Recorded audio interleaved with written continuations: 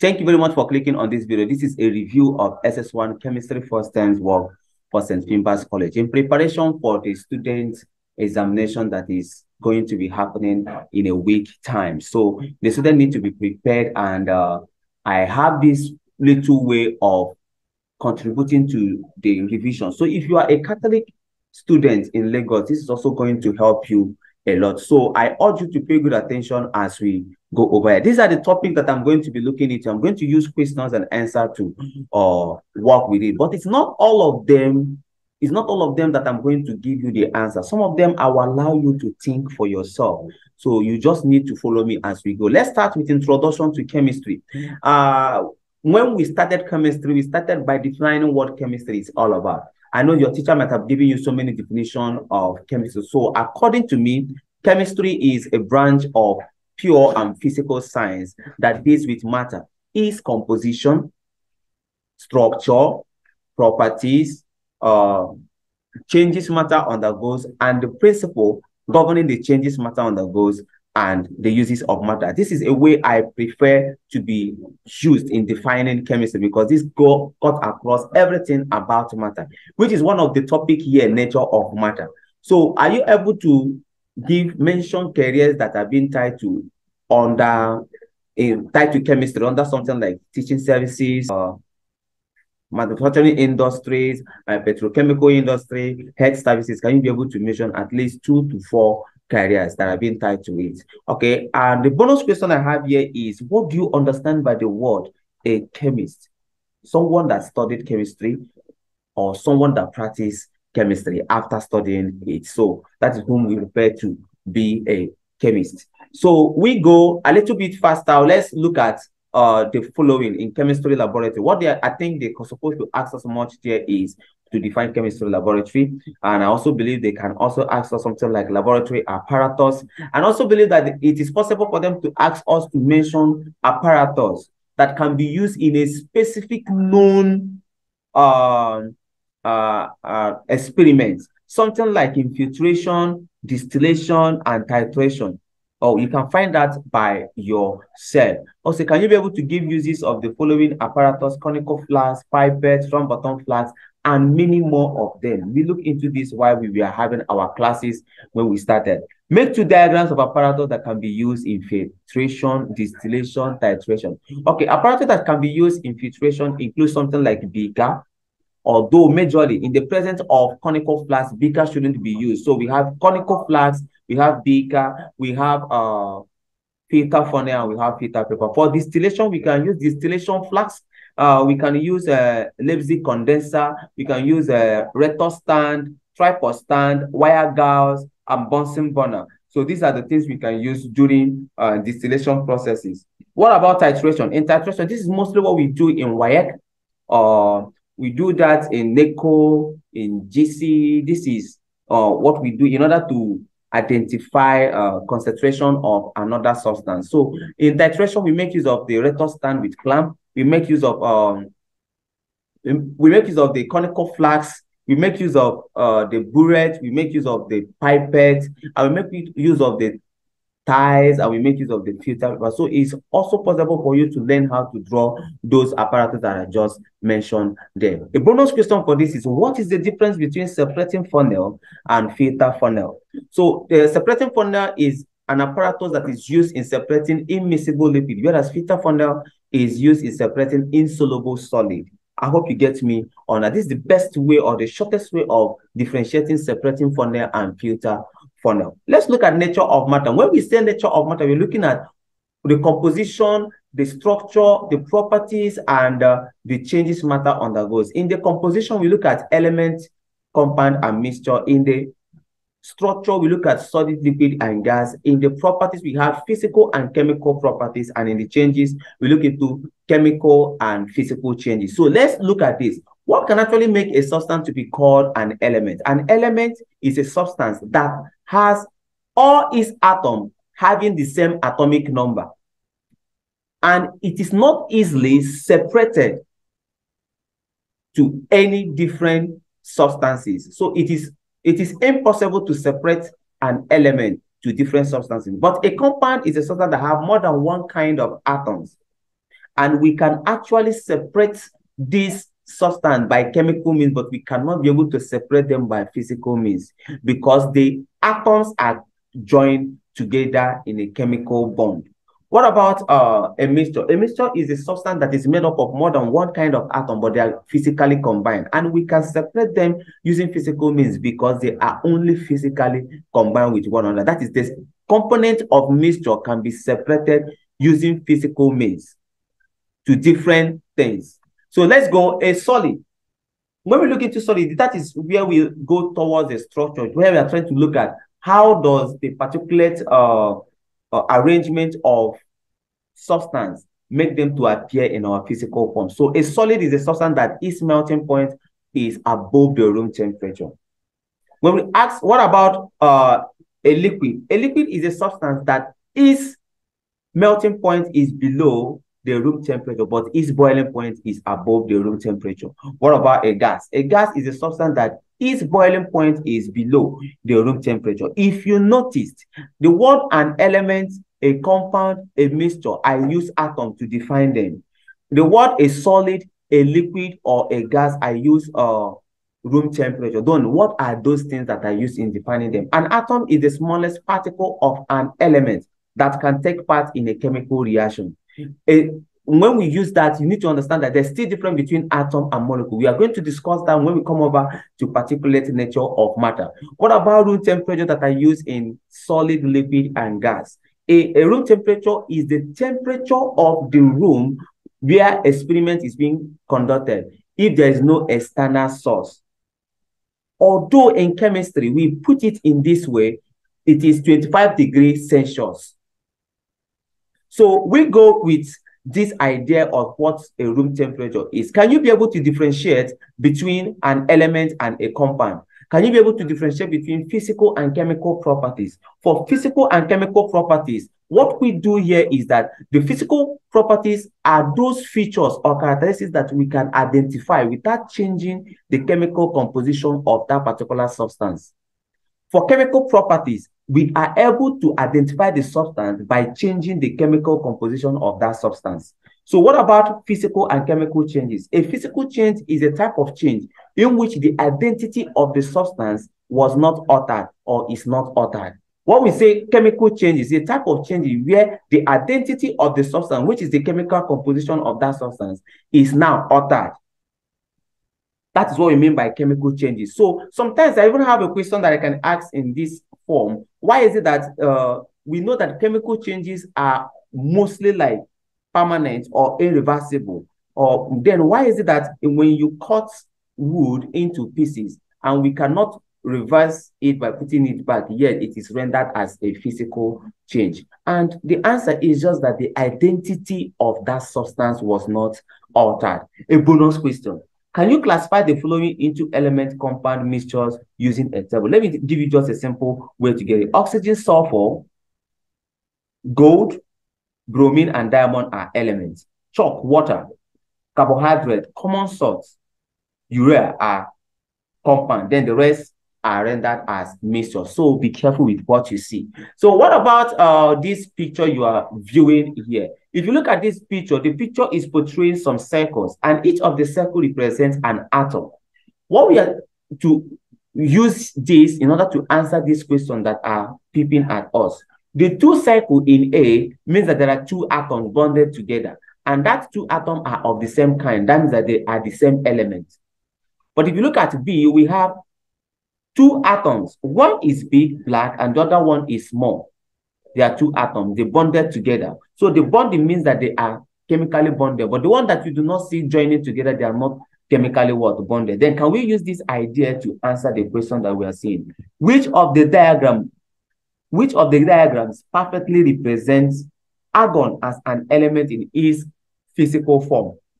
So if you look at the word argon is a noble gas. So that means that we should have the idea that this element is a gas.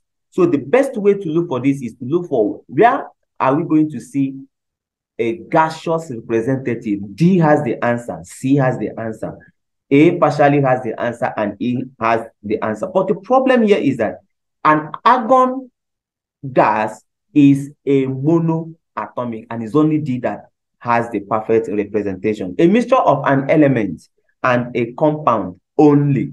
A mixture of an element and a compound only. So we look for where we're going to see a compound and also going to see an element. So G gives us the correct answer to go for. What about a hydrogen gas molecule? If you look at a hydrogen gas molecule, it is diatomic. When we say diatomic, you mean that two atoms are combined together, two same atoms, and A is the best representative of that. A molecule of a solid monoatomic element. For solid, there is only one solid diagram that is there, H.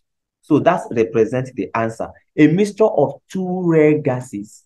Two rare gases, remember they are all monoatomic, and they are going to be of different color, and they are not going to be joining. So C represents the answer. What about this other question, which is I call it a bonus question. It just looks like the same thing, like aluminum as an element in its physical form. No, that's aluminum is a solid, so H is the best answer for it. A mixture of two elements only. If you look at these two elements, it means that we are not talking about the same element. If you look over there, it's a mixture. So C is the best answer for this. What about a molecule of a diatomic element? A molecule of a diatomic element. That's an example of hydrogen gas, which is A as the answer. A molecule of a monoatomic element. Here, there is a problem here. Because when we say a monoatomic element, there are two possible answers here. D, which is a gas, and H, which is a solid. So two of them can go for it. Okay, the compound NH3. If you look at that word, that's chemical formula NH3, means that N is one of the atoms and hydrogen is appearing 3 times. So we look for a diagram that has one particular color bonded with different color that is only 3. So the best answer for that is B. I would like you to pause this video, try to listen to this again, and make sure you understand each words I made use in this place. Okay, look at this. In particular nature of matter, we are looking at the particles that make up matter. Something like atoms, which is the smallest particle of an element that can take part in a chemical reaction. Molecule, which is the smallest particle of a substance that can exist alone and still retain the chemical properties of that element or substance or compound. What about the ion? Any atom or group of atoms that has a charge, we render it as what? Ion. Okay, wait. The atom we are even talking about, the atom is made up of proton, electron, and neutron. The proton is positively charged, the electron is negatively charged, and neutron is neutral. The proton and the neutron are found in the nucleus. Two of them can be called nucleon. Listen again. Proton and neutron are found in the nucleus, and two of them can be called nucleon. We have electron found at the shell, or we can see it in an orbital. So we go with this. We have electron number, we have proton number, we have neutron number, and we have nucleon number. Electron number is the total number of electrons at the shell of an atom. Proton number is the total number of protons in the nucleus of an atom. Neutron number is the total number of neutrons in the nucleus of an atom. Nucleon number is the total number of proton and neutron in the nucleus of an atom. So if you look at this, the nucleon number is the total number of proton and neutron in the nucleus of an atom. And each of these has some special name in chemistry, mostly the proton number and the nucleon number.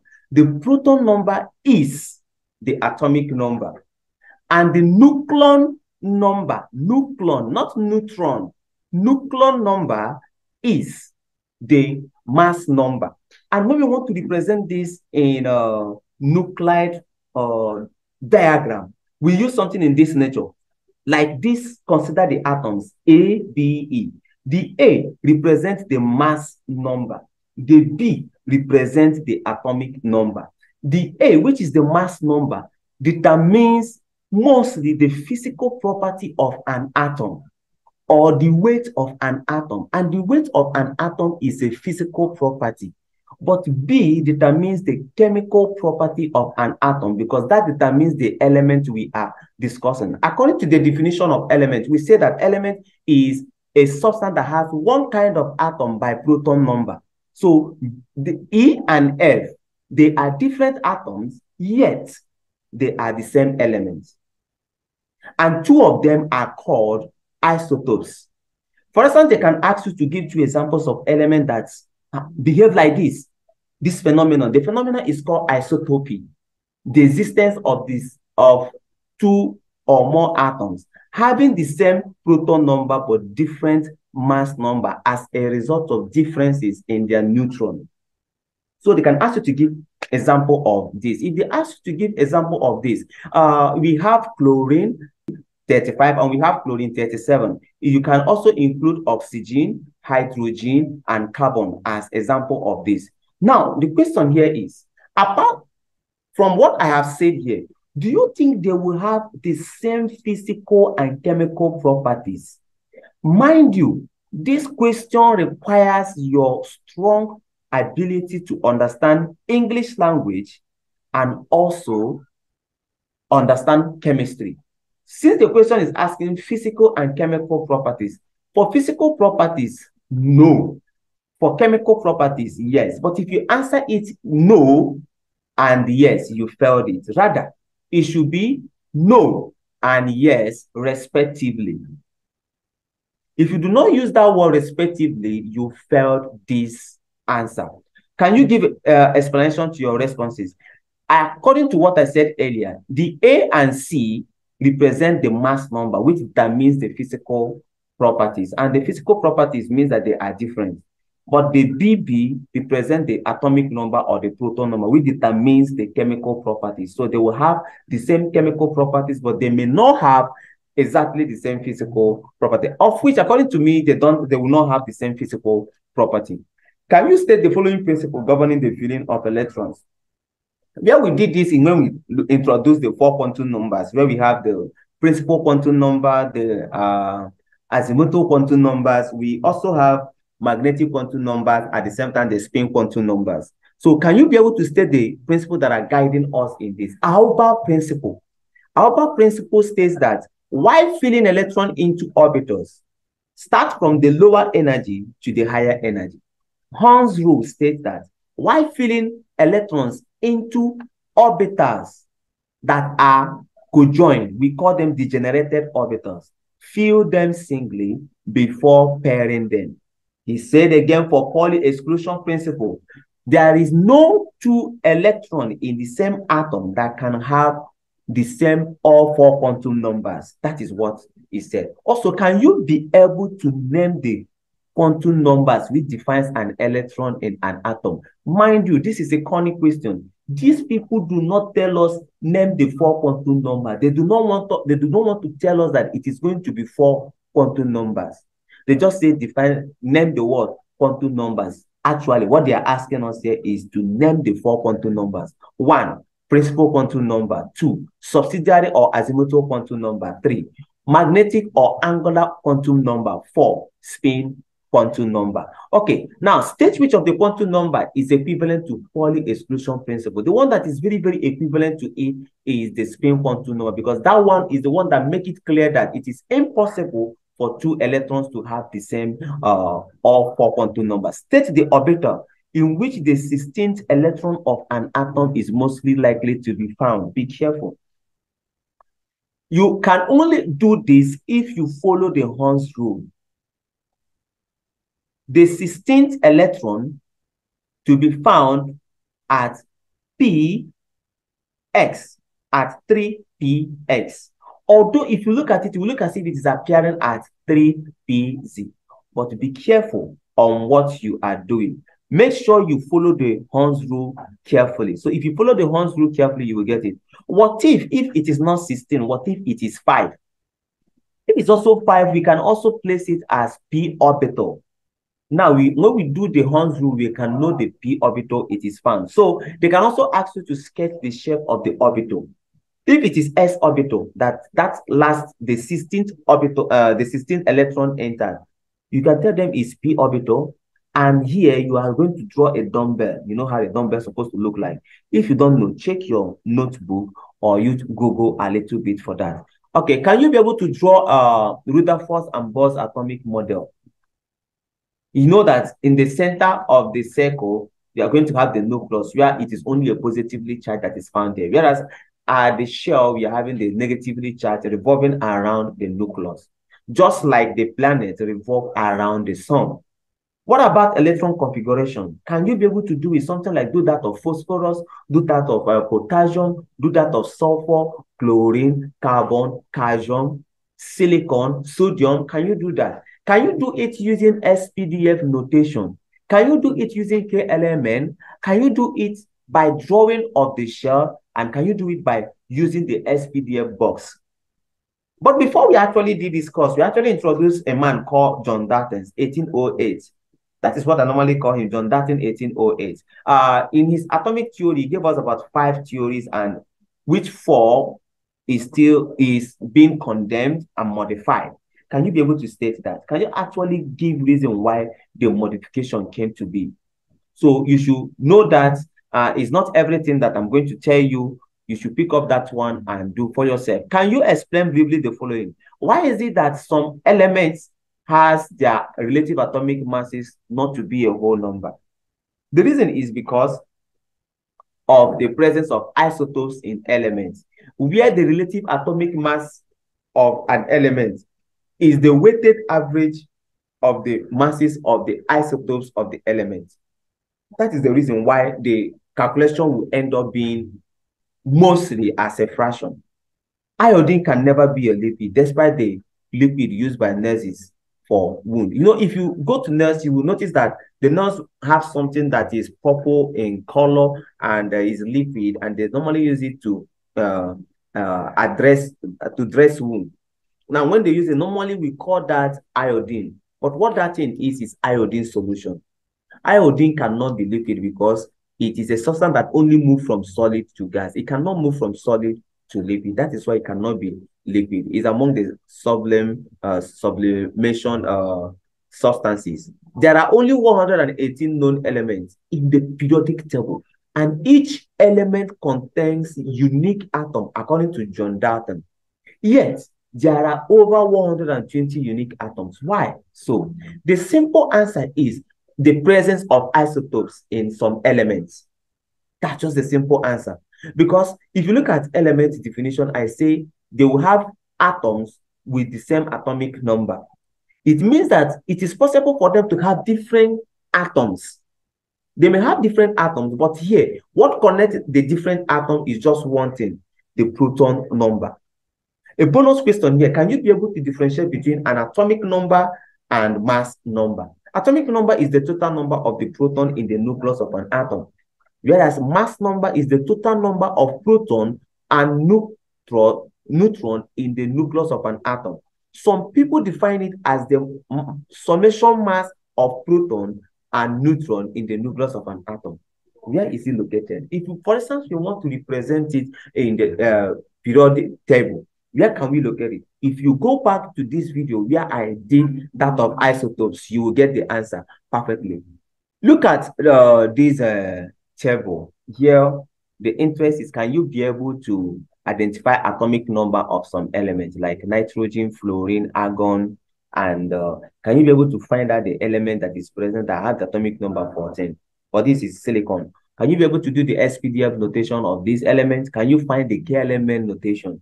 Can you go for the valence electron? Can you be able to find out the valence electron? If you're my student, and you don't know atomic number of the first 20 elements, and you don't know how to write electron configuration, you don't know how to get the valence electron, you don't know how to get the charge, and you don't know how to get the valency. These are my 5 cardinal points. That means that you are not qualified to be my student.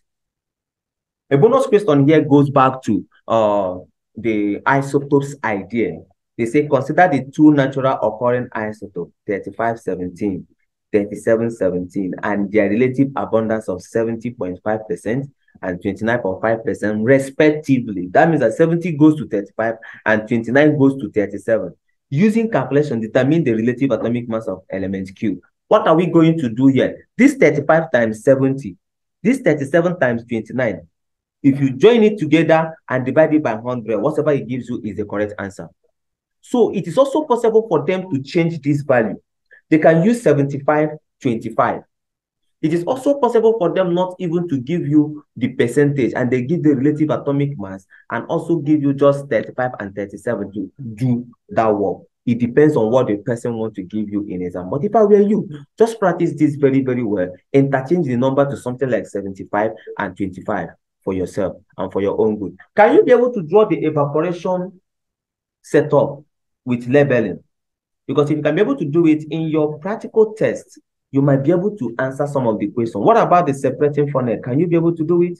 Can you do the filtration? Can you be able to label it properly? And sublimation setup, can you be able to do it? Okay, what do you even think that we will do to evaporation in order to make it to become a sublimation setup? Just add what? Inverted funnel and a cotton board. If you just add these two, it becomes a sublimation, because that inverted funnel is what we use to collect the sublimate. That's what we're going to use to collect it. Okay, do you know the physical properties that we can use or we can consider when we are separating mixtures using the following techniques? Look at this. Simple distillation. What do we use? What is the physical property we are looking at? Sieving. What's the physical property? Filtration. What are we looking at? Check your notebook. You will have the answer clearly written for you. Crystallization. Do you have it? Decantation. Evaporation.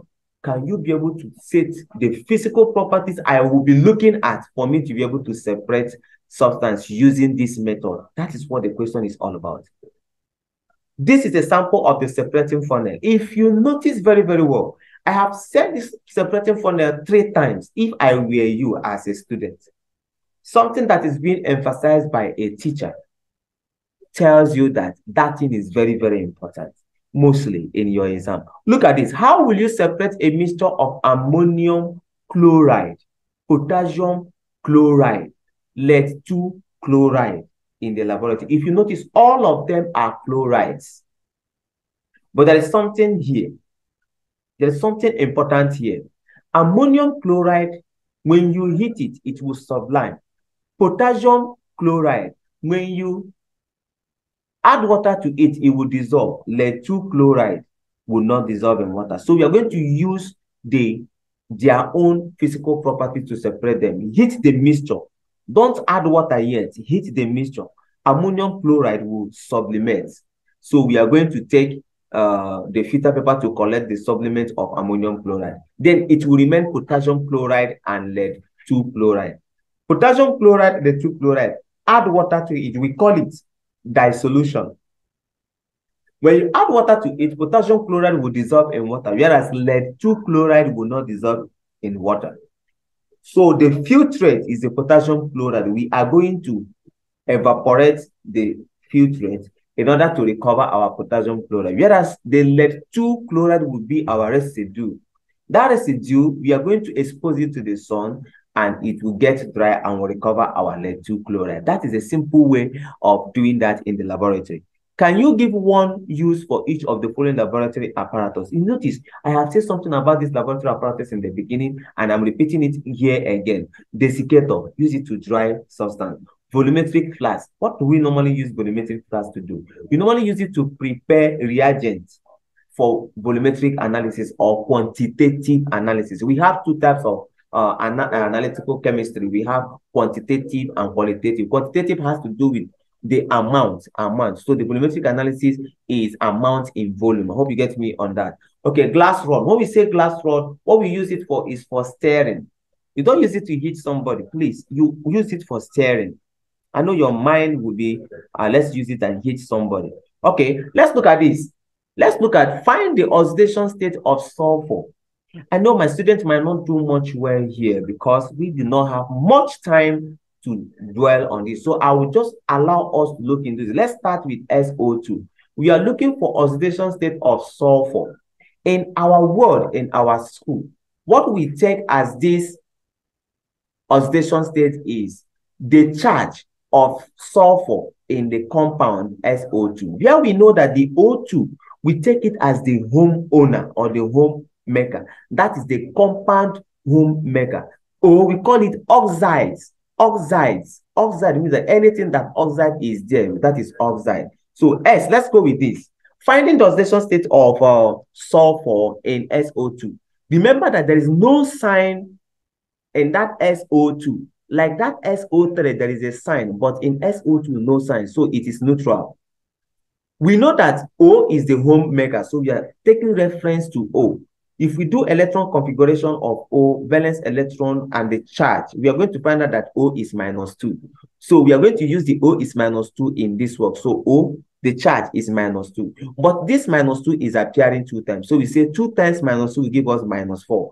S plus 2 times -2 will give us 0. The reason why we say 0 is because it is neutral. That is the charge summation of S and O. It should be 0. So we have it as S -4 will give us 0. If we make S the subject formula, S is +4. Do it with something like NO2.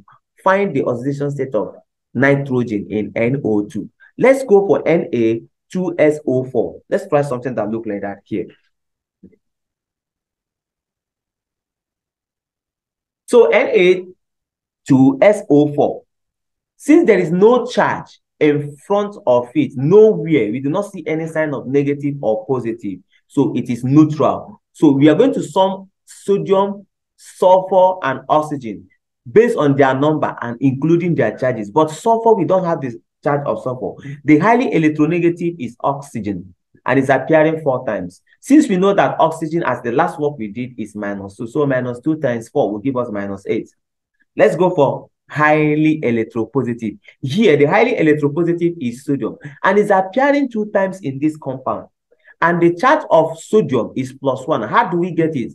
281. Since it can lose this 1 electron because its valence electron number is below 4. So it can lose all its valence electron, which is 1. While you are losing 1 electron, you are +1. If you lose 2 electrons, you are +2. If you lose 3 electrons, you are +3. I hope you get me on that. So that is why it is +1. Then it's appearing 2 times, +1 times 2. If you are summing the charges, remember I said the charges should sum together to give us 0. So we're having +2 plus S plus -8 will give us 0. You know where I get the -8? That -2 times 4 over here. And you know where I get this +2 is +1 times 2. So if you sum it together, it gives you 0. And S plus 2 minus 8 will give us 0. So we are having S -6 to be 0 and S to be +2. What about the SO32-? This SO32- has a sign. So the sign is 2-. So we are going to say, we are going to equate the charges together to be equal to -2. So we have something like this. There is a charge here, as I said earlier. Oxygen is the highly electronegative because it is seen at the right-hand side. It's the highly electronegative and it's appearing 3 times here. And each charge is -2. -2 times 3 will give us -6. So S plus -6 equal to -2, which is the charge. I hope you get me on that. Okay, so we go S -6 is equal to -2. So who will be this X? S is equal to -2. And this -6 go to the other side, become plus. It gives us -2 plus this, which is +4. So S here, the oxidation state of S, which is sulfur, is actually what? +4. What about naming of compound? Na2Cr2O7 is named as sodium heptaoxodichromate 6. You may ask, how did we come to be? Sodium here is +1, is appearing 2 times and is in group 1. So anyone that is group 1, group 2, group 3, we don't state the oxidation state. And the oxygen that are present there is 7 oxygen. We call it hept. The oxygen changes its name to oxo, so we call it heptaoxo. The chromium changes its name to chromate because it is attaching to someone. Here it is oxygen. It's attaching to the highly electronegative. The highly electronegative here is oxygen. So, and it's appearing 2 times. We say it's dichromate. So we call it sodium heptaoxo dichromate 6. We name the first, the highly electropositive, which is the Na, followed by the highly electronegative, then the center atom, which is the Cr2. CuCl2 is called copper 2 chloride. MnO4-. Be careful. Mn is manganese. Now, when it is serving as a center atom, as it's serving as here, we call it manganese. But we don't start naming manganese, we start from the O4 because this sign is telling us that this is supposed to be a ternary compound, but we have lost a part of the ternary compound, which is a positive side. So from this idea, we are going to go with this, that this is tetraoxomanganate 7. If you do the finding the oxidation state of Ml, you get the answer to be 7. So you can be able to get that. Can you be able to write the chemical formula for the following? Something like copper 2 chloride, which is already up here. So look at it, how we got it. The highly electronegative chloride valency is 1. The highly electropositive, which is copper, valency here is 2 because they say is copper 2. And that means that the charge is going to be plus 2. That is, oxidation state is plus 2. So the charge here in this compound is plus 2. And being plus 2, if we convert the plus 2 to valence, is going to be 2. That is where we have valency to be 2 here. So we have Cu2 Cl1 by crisscross. If you use crisscross now, the 1 from the clean, that is from the chloride, will go to the copper, whereas the 2 from the copper will go to the chloride. We have something in this nature. That's the correct answer. What about ammonium triisocarbonate? The word ammonium is already known to be something NH4. So the triazonitrate means 3 oxygen and there is a single nitrogen. So if you join it together, we are going to have it as NO3. But the nitrate, which is the nitrogen, they say the charge is 5. So if we do a little work on 5 plus minus 6, because each O is minus 2. 5 plus minus 6 is going to be what? Minus 1. So the valency of NO3 is minus 1. The valency of NH4 is plus 1. The charge of NO3 is minus 1. So the valency is 1. And the charge of ammonium ion is plus 1, but the valency is 1. So they have equal value. So we are going to have, by crisscross, one go to here, one go to here. It doesn't have any change. We have NH4, NO3. What about this heptaozodichromate 6 ion? Can we be able to get this? Here, the highly electronegative is oxygen, and the charge is minus 1, and it's appearing 7 times. So we call it hepta. That 7 is coming from the word hepta. The middle atom, which is actually the center atom, is chromium, and it's appearing 2 times. And the charge is 6. If you look at that heptaozodichromate 6 ion, look more like the sodium heptaozodichromate. Yes, it's the same place we get it. I hope you get me on that. Okay, so 2 times, it's appearing 2 times, and each of them is charge 6. So 2 times 6 is going to give us 6. If we are combining the Cr2 and O7, because they are they are going to join together to form negatively charged. So we're going to have Cr2O7.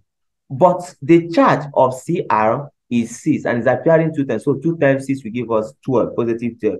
But the charge of oxygen here is minus 1. Since it is minus 1, multiply by 7, we have minus 14. So plus 12 minus 14 will give us minus 2. So the charge of heptaozodichromate 6 ion is going to be minus 2. I hope you get me on this. Thank you very much for watching this video to this extent. I am very, very happy to have you to this point. And please, if you still have any question, you can write it on the comments and I will help you to get the answer properly. Don't forget to click the like, comment, share the video for others to see. It will help someone and you don't know who you are going to help from sharing this revision, despite the fact is for the Lagos Catholic Archdiocese students. Yet, it can be used for any student. Thank you very much for watching to this extent.